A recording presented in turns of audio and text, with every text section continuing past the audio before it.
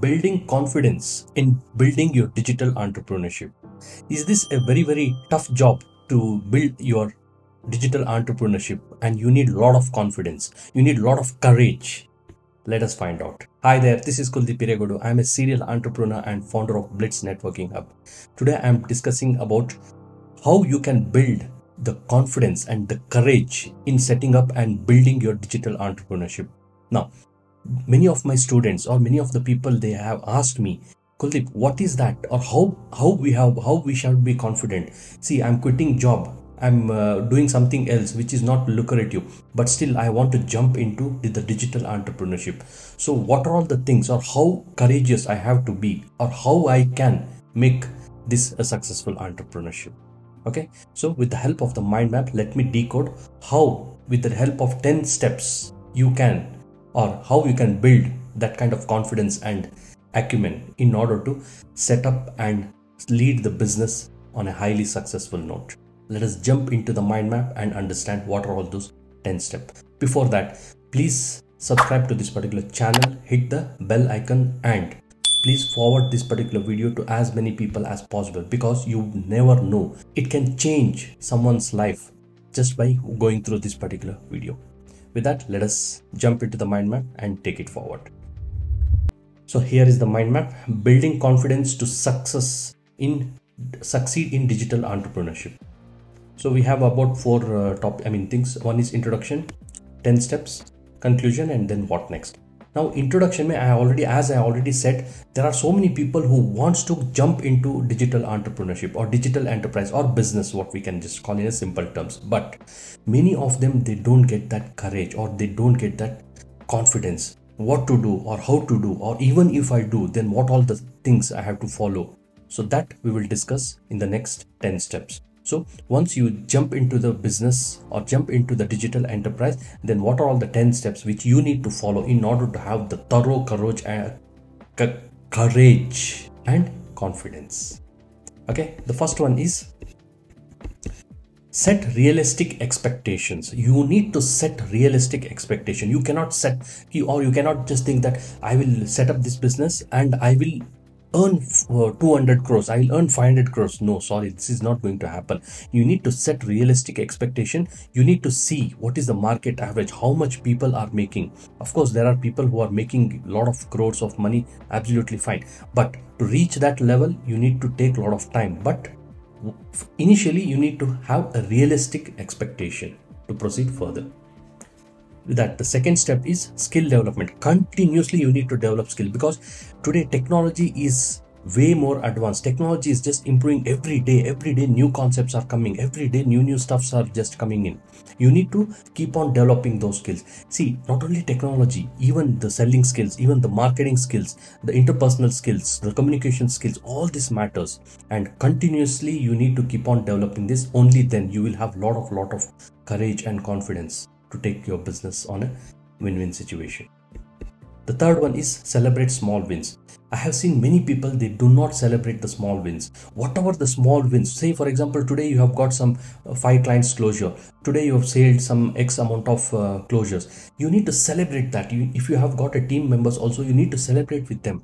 When you do that, you yourself will get a lot of encouragement. You will feel happy, and you will feel that kind of motivated to push out for the more sales and stuff like that. Just do this once and you will know the result. With that, the fourth one is create a supportive community. You need to have a supportive community. See, community, it can be all your students, it can be all of your customers, or it can be your own employees. See, you should have a supportive community. See, it is like this: when you have a like-minded people and everyone are supporting each other, then automatically yourself will go along with all your customers, along with all your students. That is how you have to build a supportive and strong community. And you should, each and every day, you should engage in the community and see to that everyone are doing good. Okay, with that, the fifth step is success stories and role model. See, you need to keep on documenting successful of a person, and you need to create story and document them and also show the role models to other supportive people or other students or other customers.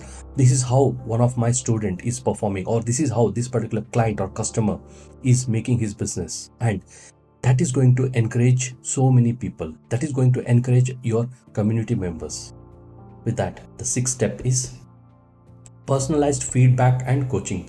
See, you need to take feedbacks on a very, very personal notes. And if, say, for example, one client is suffering, or one is not able to understand the technology, it is become an overwhelming for him, then in that case you need to create a small personalized coaching. So you have to tell him, or you have to teach him, or you can just pull him on a hot seat and explain him how it has to be done and what it has to be done.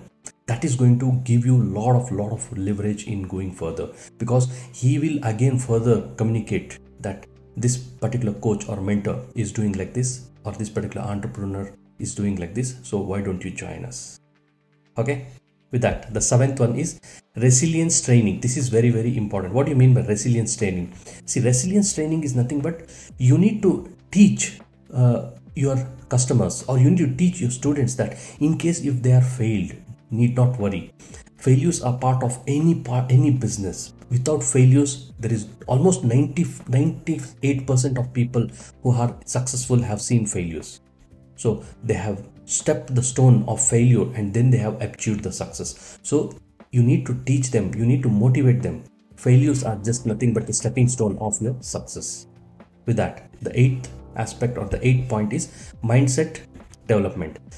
See, how do you create the mindset development? Now, most of the people who start, or when they just enter into this kind of business, they just fizzle out. Now, in order to have the mindset developed, so you need to give them assignments on an everyday basis, and you need to see to that by the end of the day they have completed that. How you can do that? See, just simple activities you can just give it to them. Morning when they wake up, they can just read the creeds. If you want to download and read my creeds, I'll just post the link in the description. You can just go through, download it, and you can read the creeds. You can ask them to watch some video. You can ask them to listen to a podcast. You can just get engaged with some other learning activity. So that way you are slowly developing their mindset to build and enhance their own business and support you as well.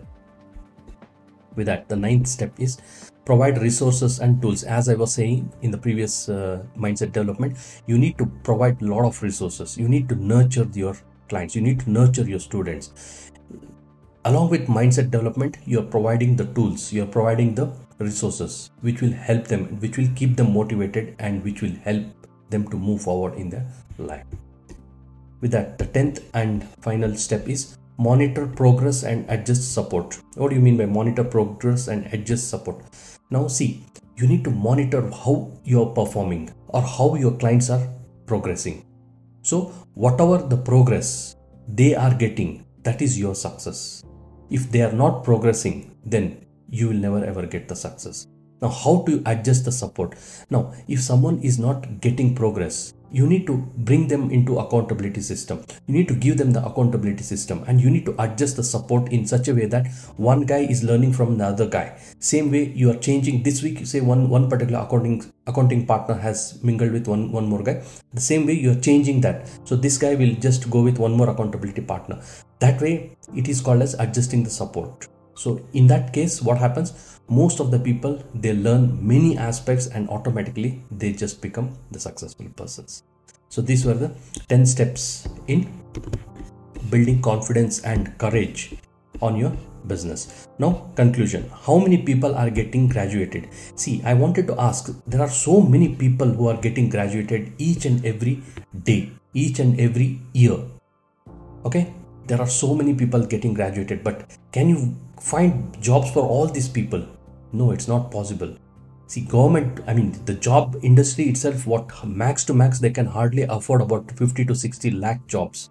But the kind of people from engineering, from degree colleges, the output is around 3.5 to 4 crores. So if you just take about, say, 3 crores, what will happen to the remaining 2.5 crores? If say 50 lakh people, they just get absorbed in the job. It can be government job, forget about government job. It can be even the corporate job or whatever it is. Now what should remaining 2.5 crore people should do? Just give a thought about this. And now, will you be very ever happy working for someone? Even if you get a job, are you like very, very happy working for someone else's dream rather than building your own dream with advancement and ease of technology in today's era? Still, you want to work for someone else. Just give a thought and think about it. And finally, if you do not start your own digital entrepreneurship, then you will be lagged behind. The social media is such ease today. The advertisement is so much cool today. And today, it is the era of building your own digital entrepreneurship. If you miss this, you miss lot many stuff. So what has to be done? So what next?